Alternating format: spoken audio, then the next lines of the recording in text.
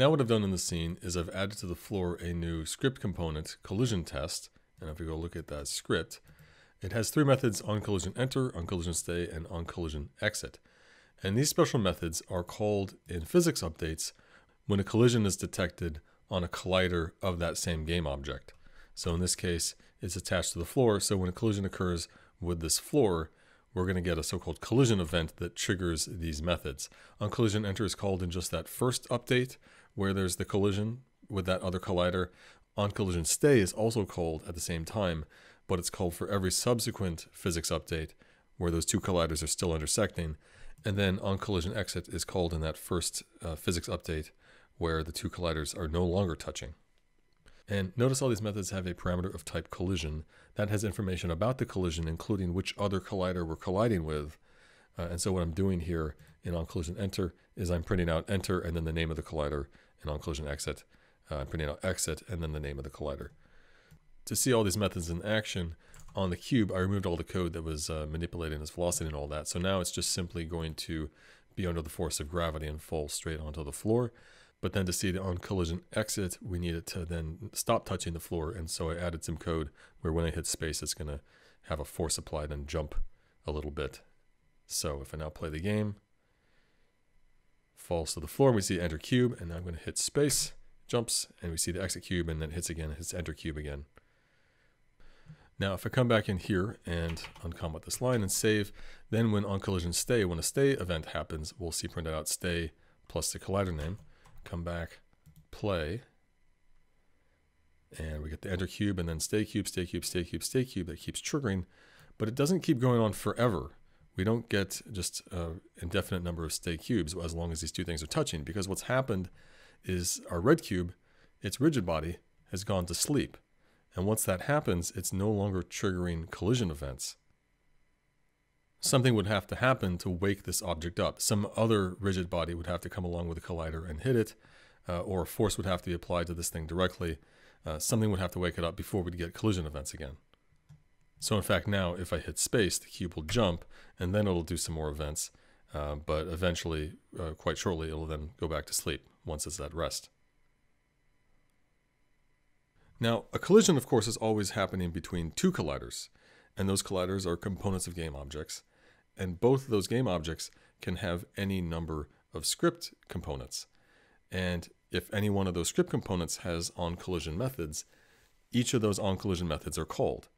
So if, say, a single game object has multiple script components, each with on-collision methods, then all of those collision methods get called when there's a collision for that game object. And when the game objects of both colliders in a collision have on-collision methods in scripts attached to the game objects, then all of those methods get called. In those calls, this collision parameter, the other collider, the collider we're colliding with, that depends on which object we're attached to. So in this case, because the script is attached to the floor, when we have a collision with the cube, the other collider is the cube. If we had a similar script attached to the cube, in its on-collision events, the other object, the other collider, would be the floor collider. And in fact, we can see this in action if I simply on the cube attach a script collision test component and now hit play, and we get our collision events. Well, we get collisions on both the floor and the cube. It's a little confusing because this is the call inside the script attached to the cube. It's printing out the name of the other collider, the thing we're colliding with. And so it says enter floor, and vice versa when it says enter cube. That's the floor script saying what we're colliding with on the enter event. And then for all subsequent on collision stay events, they're happening on both the cube and the floor. So we see printed both stay floor and stay cube. And just to make this even more clear, we can give the same game object multiple scripts of the same type. So I'll give the floor here another collision test script. And now when I play, and we get the collision, notice we get enter cube twice, because for every collision event on the floor, it's actually calling those methods twice, one for each of the two instances of the script. In addition to collision events, we also have trigger events. And these are very similar. They occur when two colliders are intersecting, but they occur when one or both of those colliders is marked as a trigger. If we look at a collider like the floor here, there's this checkbox is trigger, which is off by default. It's false by default, but I'm going to make it true. And now this floor collider is a trigger collider rather than just a regular collider. And so when the cube collides with the floor, that causes trigger events, not collision events. And that has two significances. Number one, it means that these methods are not going to get called when we have a trigger event. They only happen when we have a collision event. Instead, these methods will be called. And these methods don't have a collision parameter, they have a collider parameter. So they get less information. The collision not just tells you what you're colliding with, it also tells you what the points of intersection are and a few other things. So it's less information that we get in the trigger, but usually for triggers we don't care about those details. And then the other significance is that rigid bodies don't care about trigger events, they only care about collisions. And so when this cube hits the floor, the rigid body doesn't hear about it and it doesn't update its velocity accordingly, and so the cube will just fall straight through the floor. So now here, before hitting play, understand that on the floor I removed one of the copies of collision test, so we just have the one component, and I removed the collision test component off the cube. So we just have the one collision test component on the floor. Come here, hit play, and our cube just falls straight through the floor. And in our log, we have trigger enter cube gets called once, then stay cube, stay cube, stay cube, and then down at the end, we get an exit because it fell through and stopped the collision. So if you want your collider to be hit by rigid bodies like a solid object, you can't make it a trigger. Rigid bodies will simply just pass through triggers. So what triggers are meant to be used for is that we place trigger colliders in our world and then hook up to their methods here and do some sort of logical operation in response to, let's say, like the player entering the trigger. So typically in one of these methods, you'll like test, well, what is the other collider? Is it the player's collider? If so, then this other door should open or unlock or something like that. Just be clear, though, that as soon as one or both of the colliders is a trigger, you're not going to get collision events. So actually here, let's make the floor, let's make it a non-trigger again and make the cube this time a trigger. We should see the same behavior. We're not going to have the box hit the floor. It's going to fall right through. So we can do this, and in this setup, the behavior is the same, but it almost never makes sense really to make your colliders with rigid bodies, make them triggers, because if you do so, then they're not going to send collision events to their rigid bodies. So this would be an odd thing to do. Now finally, let's look at using these colliders and rigid bodies in a fairly realistic application. Here we have our environment geometry, the floors and obstacles. These are all static colliders. They don't have rigid bodies. And then we have our player object, which is just this cube, but it's a rigid body. And we've set up logic in the script attached to this cube such that our input is translated into force on the cube. When I push left and right or A and D on the keyboard, when I do horizontal input, that's translated into force going left and right on the cube. And when I hit space, that's a jump force. It's an impulse force upwards. So let's see this in action. I hit play.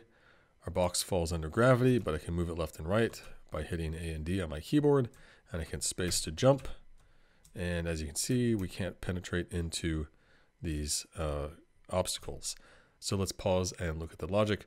First, be clear that the cube object itself is where the script is attached, and so we come into here into the code, and we have a rigid body private field, which is being initialized in start to be the rigid body of the component. Again, this is implicitly the this.get component, where this is the script component, and it knows, well, if you try and get a component on a script component, you're really asking for the component on the game object it's attached to. So that gets us the rigid body of the same game object, assign it to RB, and then we, in our update, well, we get the input from the so-called virtual axis called horizontal, which by default, again, is bound to the keys A and D and left and right on the keyboard. And this is going to be a value between -1 and 1, where negative means left and positive values mean right. And so we're going to take that value and add force to the rigid body, to our cube. And we do so, there's an overload of add force we didn't mention, where instead of passing a vector 3, you just pass x, y, z values separately. And so this is the x value of the force, and then 0 for y and z. And we're multiplying by 4 here just to amplify the amount of force. In fact, I can make that even bigger because it's kind of slow as it is. So this will then effectively apply force every frame. And by default, again, add force uses the force mode called force, which takes into account both elapsed time and mass. So if we came in here and we increased the mass of our rigid body, that would effectively diminish how much acceleration we're applying when we move left and right. Anyway, so that's the horizontal movement. And then for the jumping code, well, we test whether the user hits the space key in that frame. We don't want them to jump additionally as they hold down the key, just when they initially press the key. So it's get key down, not get key. But we don't want to let the player jump when they're not actually touching the ground. Well, in some games you do. Some games you want to let them just like double jump or infinitely jump. But in our game, assume we don't. So the logic for this actually done properly would get quite complicated, but we do a simple little hack here. We keep track of this int value touching, which starts out at 0. It's just a count of how many other colliders our player cube is touching. And so every on collision enter event, we increment it, and every on collision exit, we decrement it. And so when touching is greater than 0, that means our cube is touching something, and so we'll allow it to jump. That does, though, mean that we get some kind of not quite correct behavior where, like here, right now I can jump, even though I'm not on the ground, but because I'm touching that collider right there, it's allowing me to jump. So we're doing a quick hack. It's not really proper logic, but for our purposes, it's close enough. We also have some other problems with the logic as we've currently implemented it. We did like the simplest possible thing, but like right now it's, well, because we have, I increased the force, and so now we have enough force to get up the slope, but before, when it had the lower force value, no matter how much you pushed right, you couldn't get up the slope. Whereas I assume over here, this slope is too great. I mean, yeah, we can't go up at all. I can have it sit there. In fact, if I let go of left, it'll slide down the slope. So, I mean, we could overcome that just by increasing the force. But the point is that actually properly accounting for all the possible scenarios the player could end up with and making the controls feel good for all scenarios and seem responsive, that would take a lot more work. But as you can see, using the built-in physics system, we can get some basic functionality going with very little code. The question, though, is do we want our player-controlled character to necessarily be governed by physical simulation? It's perhaps not the case that you even want to use the built-in physics system for your character movement. If you go back and look at older side-scrollers like classic platformers in the 8-bit and 16 era, none of them had physics of this style. They didn't really think in terms of forces and mass and velocity. Well, they did have velocity, I take that back. But the way they handled collisions is very different.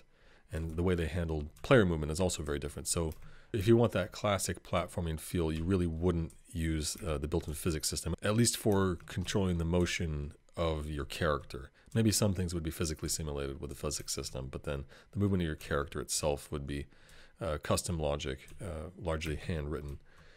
Because while you can play around with the physics system and add in special case logic of like how the forces get applied and all that, you're kind of, in the end, you're still just fighting with the physics system to get exactly the kind of movement you want, which may not necessarily be a realistic feel. You might want like have a cartoony physics feel, right? So in those cases, you probably don't want to use the built-in physics system. For certain kinds of controls, like say for vehicle controls, maybe you do want a physicsy feel, a realistic physicsy feel, and so maybe in those cases you do use the built-in physics system. But particularly for like classic style platformers, you probably don't. Also, one more detail here I didn't mention. You may have noticed, like, wait, this box is, I'm like shoving it up against these slopes and everything, but it's never rotating, no matter what the forces are. Like you would expect with me shoving up against this slope, the box should start tumbling. Well, what I've done is I've constrained on the rigid body, I've constrained its movements. So first off here, notice that we have the z-axis constrained. We probably don't really need that because given the forces applied, nothing should move the box in the z direction at all, either positive or negative. So that really shouldn't be necessary given the forces we're applying. But just to be safe, I've constrained its movement in the z-axis, and now no matter what the velocity, it'll never move along its z-axis. But then also, we don't want the box to rotate at all, so I've constrained rotations of x, y, and z. If I disable these, let's see, I'm going to, what axis are they rotating around? I have to think. We're rotating around the x-axis, no, the z-axis. So let me uncheck z, and we'll start seeing some strange behavior here in a second, I think. Wait, let me, yep, there, yep, now we're tilting. Maybe that's actually what we want, it's kind of fun, but I don't think we'd see rotations in other axes. I'll get rid of those. Yeah, given the forces and the collisions involved here, I don't think we'd ever see a collision on the other axes, regardless of whether they're frozen or not. But just to be safe, I'm going to freeze them. As I was saying just a moment ago, quite often in games, we don't necessarily want a realistic physics feel for the player-controlled character or other player-controlled things and other things in the scene. Like, for example, Perhaps you want your character, when there's user input to move, you just want them to instantly start going at full speed rather than accelerate and so forth. And you don't want to apply force or take into account mass or anything. You just want to have directly controlled movements from the logic of the code. And so in such cases, it generally doesn't really make sense to use a rigid body because you'd just be fighting with the rigid body physics when you did that.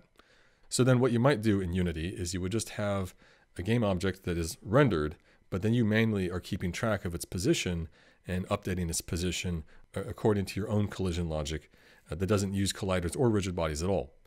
You can do that. It would be nice, though, if we could just use colliders and all their built-in collision detection logic that we can take advantage of, but not have necessarily an associated rigid body. The problem with that, though, is that, like say if we gave our player-controlled cube here a collider but no rigid body, is that, as I mentioned, every time you move a static collider with no rigid body, that triggers an expensive recomputation, which we don't want to pay the cost of.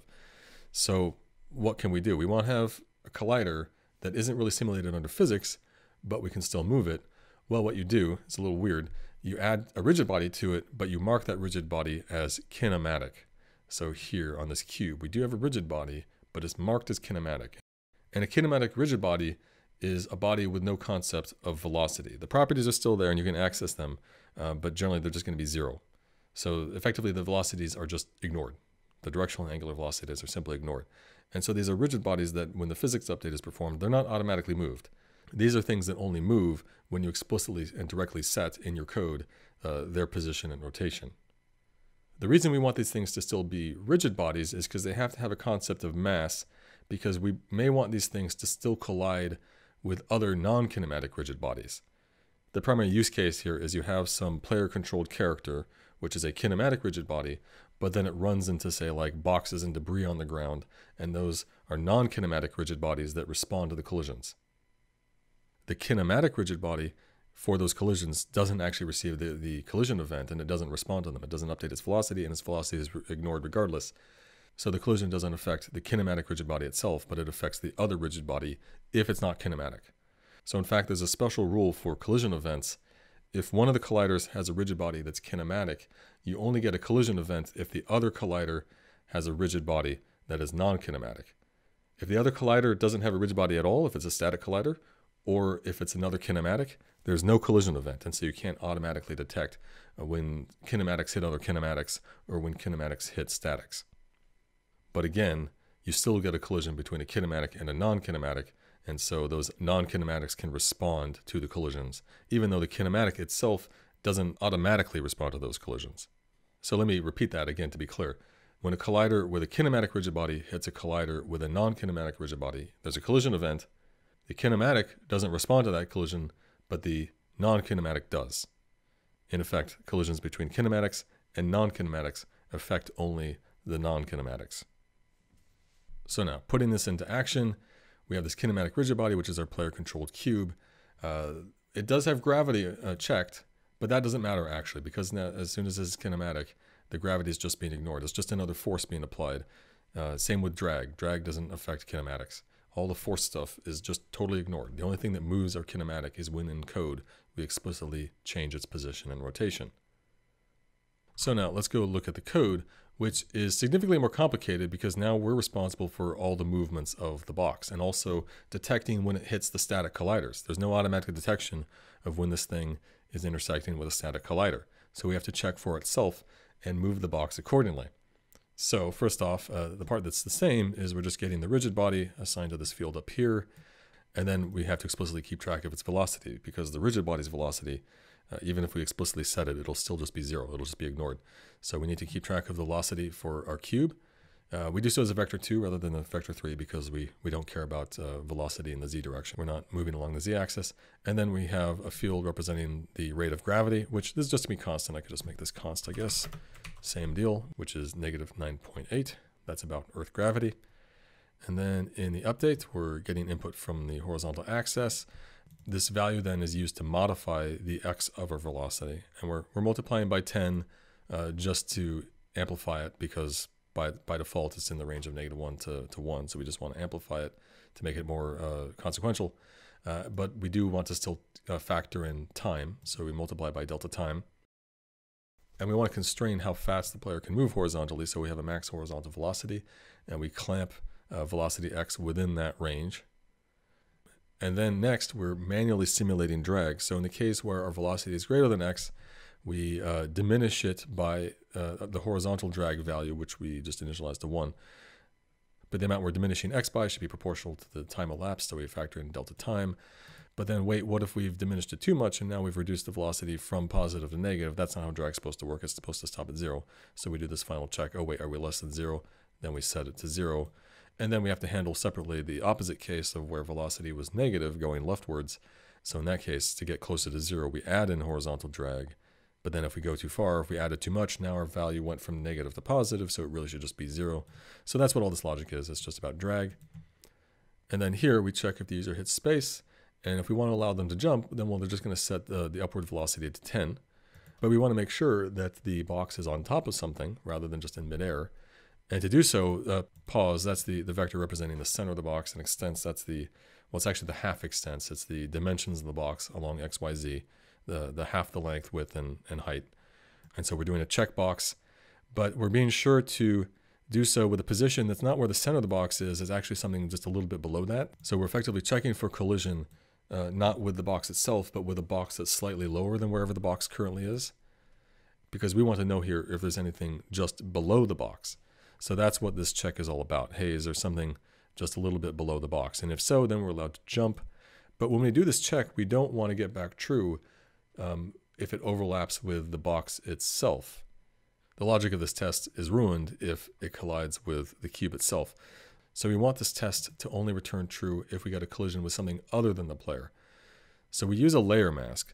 Layers in Unity, every game object can be added to a layer. And what I've done is there are these 8 default layers that come stock with any new project, but you can define your own layers. And I defined this layer called player, and then I added the cube to that player layer. And this layer mask, it's a bit field mask, which I won't explain them right now if you're not familiar, but in short, it's an integer where the individual bits represent a yes-no value. So it's an int value here, but in this case, we want all of the bits to be 1 except for the bit that represents layer 8, our player layer.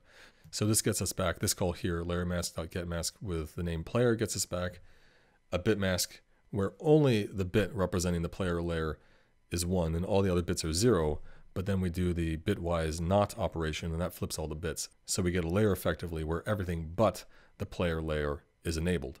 And so we pass it into checkbox here and it's doing a test checking for collisions with all layers except the player layer, the one that includes the cube. Anyway, so if this test is true, then we're going to jump. We'll set the velocity to positive 10. And then we want to factor in gravity, which is just being applied every frame, but proportional to the amount of actual elapsed time, delta time. So we factor that into velocity.y. So now we have our movement vector, which is our current velocity with time factored in, multiplied by delta time. The problem, though, is that what if where we want to move for that frame, what if there's another collider in the way? What if we're going to hit the floor or a wall? We don't want to move our cube so that it's overlapping the floor or the walls or anything. So what we're going to do is use the method sweep test of rigid body, which is analogous to raycast. A raycast is an individual ray that tests for collisions along the ray. Sweep test takes all the colliders to which this rigid body is attached and moves them along a specified vector and tells us if we hit anything. So here we're sweeping all of the colliders of a rigid body along this velocity vector. Could have been movement vector, would have been the same deal. It's just they point in the same direction, they just have different magnitudes. And then we're saying how far we want to sweep them. We want to sweep them the magnitude of movement. And if there's a hit, that is then stored in this out hit parameter, which is a raycast hit. And the method itself will return true if there was a hit. And so if there's a hit, that effectively means that if we were to move our cube by this movement, we would then be intersecting with other colliders. And we don't want that. So what we're going to do is we want to move in the same direction, but we want to stop before we actually hit anything. And it turns out that the raycast hit we get back tells us exactly what that distance is along that vector. And so now what we want the movement to be is we want to take the movement and clamp it so that it's the same vector pointing in the same direction, but its length has been clamped to the hit distance. And here it actually shouldn't matter if I use velocity or movement because they're both vectors pointing in the same direction. Velocity has greater magnitude, but they're both longer than hit distance, which we're clamping to, so it really shouldn't matter. In fact, let me do that. And in fact, I think I have a bug here. I don't think I should be multiplying by delta time. That doesn't make any sense. We've already factored in time for the movement here. So yeah, I'm pretty sure I made a mistake there. Let's see. Now I'm going to save. Just for debug purposes, I'm printing out that movement, how much we're moving, and then setting the new velocity to 0 because, well, we've hit something, and when we hit something, we should stop moving. This is not exactly correct because what if we just like hit a wall? Well, we don't want to constrain our movement in all directions. We still want to fall down. As you'll see, this logic is not exactly what we want, but we'll live with it for now. Anyway, so having computed what the movement should be, we then update the position of the rigid body by movement. And RB position is always a vector 3, so we have to convert from a vector 2 to a vector 3. That's why we have the cast here. This conversion simply just takes the vector 2 and creates a vector 3 where the z value is 0, as you would expect. So let's see this in action. And I can tell you ahead of time, I know it doesn't work properly. We got collision with the ground there, that's good.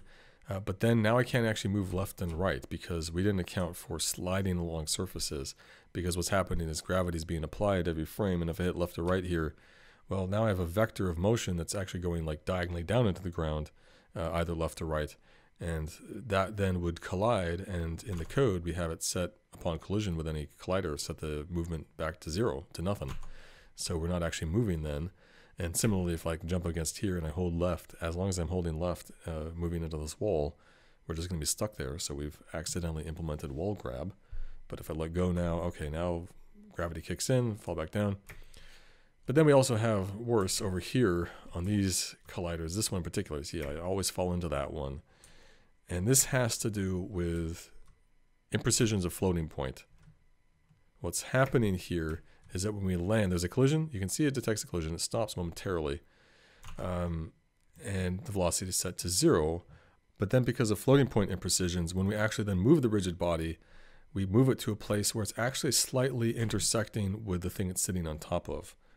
And the sweep test method doesn't consider it a hit if the starting position of your colliders is already intersecting with something. Those collisions don't count as far as the sweep test is concerned.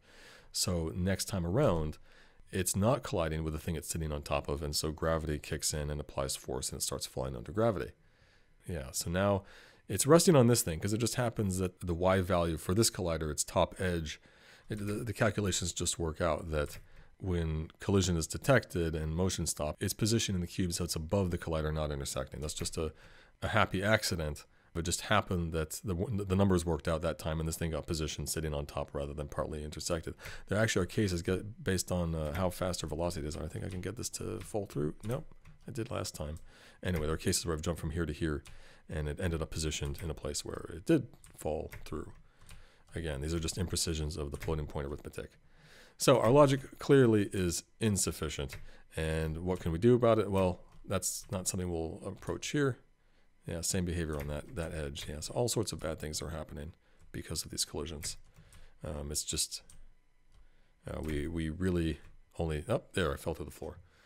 Okay, so enough of that. So clearly our logic isn't adequate. We're using the right tools, sweep tests, collision checks. That's the starting place, but then actually getting this behavior correctly and then accounting for all the possibilities of making sure that if we land on a slope that, number one, we don't fall through it, but we can also like walk up and down it, accounting for friction, things like that. We have to account for all this manually, and it's difficult. It's a tricky thing to do, but it ultimately is really what you want if you want a more classic video gamey platformer feel in particular.